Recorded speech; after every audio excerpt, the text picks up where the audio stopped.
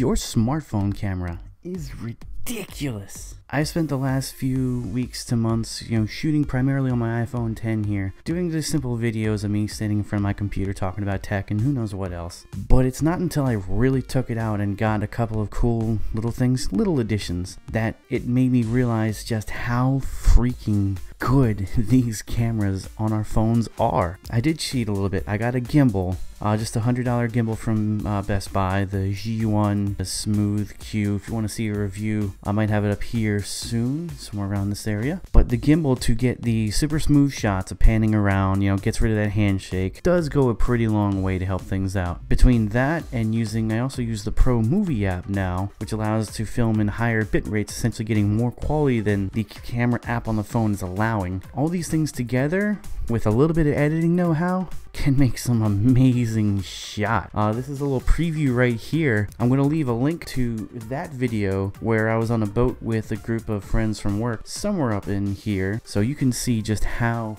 freaking awesome shots you can get with your smartphone camera. I am sold. I cannot believe it. If you are trying to get a really affordable camera or just something to take video with, I highly recommend just looking into a little bit.